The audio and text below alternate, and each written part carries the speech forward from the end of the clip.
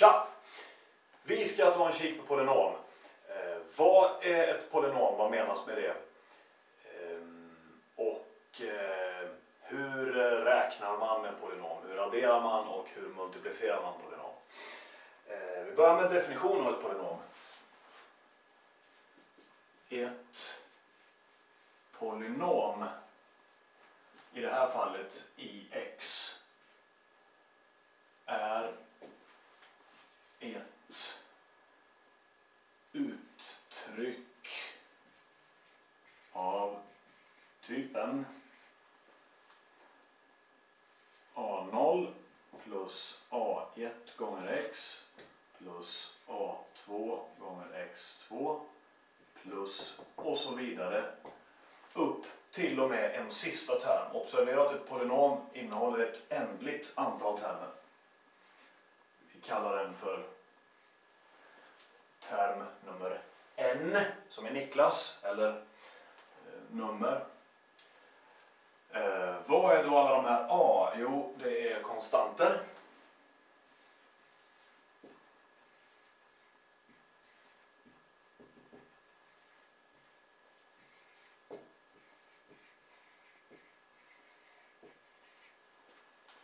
Och de här exponenterna var heltal.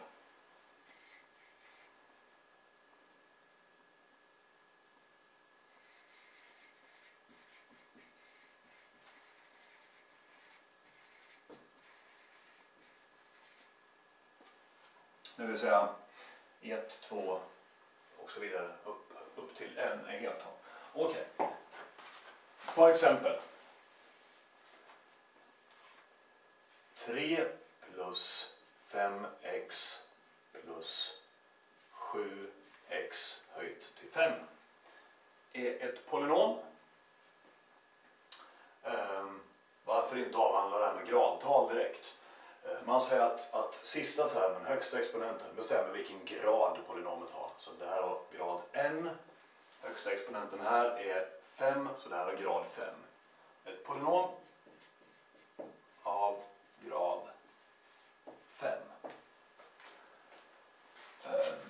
7x2 plus x upphöjt till 9 minus x upphöjt till 11 är ett polynom av grad 11.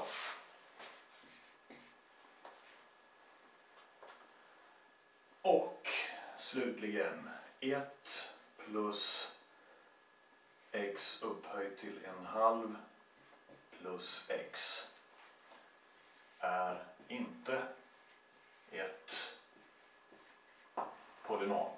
Varför inte det då? Jo, alla exponenter skulle vara heltal. Här har vi x upphöjt till en halv som är detsamma som roten av x. Det är alltså inte ett polynom. Bra. Var är min sudd? Där är min sudd.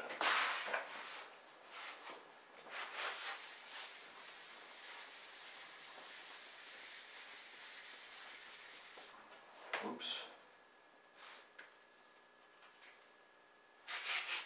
Hej då.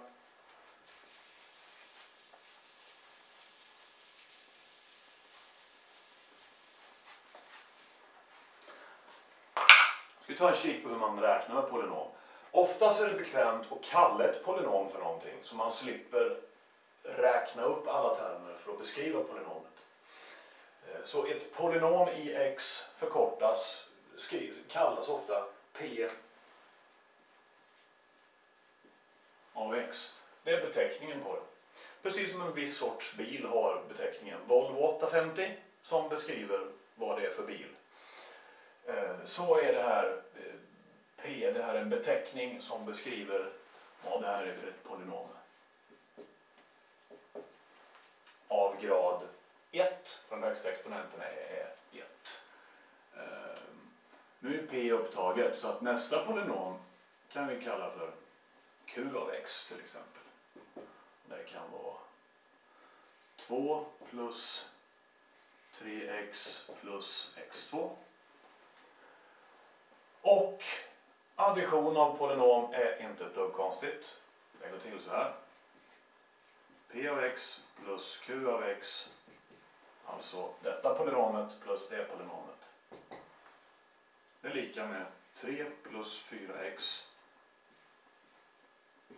plus 2 plus 3x plus x2.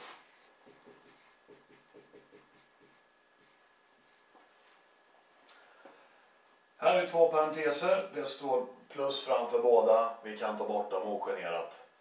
Varför det är så, det är en annan historia. Men om vi accepterar det för ögonblicket, tar vi bort parenteserna, 3 plus 4x plus 2 plus 3x plus x2. Och nu kan vi lägga ihop termer av samma sort. Det vill säga termer där x har samma exponent. Så konstanttermen, 3 plus 2 är 5. 4x plus 3x är 7x. Och sen hade vi en x2 där. Subtraktion av polynom går till på precis motsvarande sätt. Fast om det då står ett minus där så måste man byta tecken på allt. Man tar bort parentesen. Bra! Vi ska kika på multiplikation av polynom också. Då behöver vi sudda lite grann.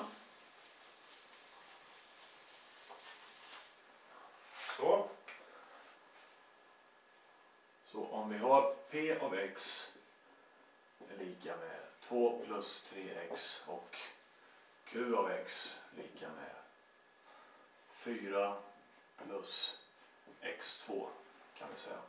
Hur räknar man då ut P av x gånger Q av x? Jo,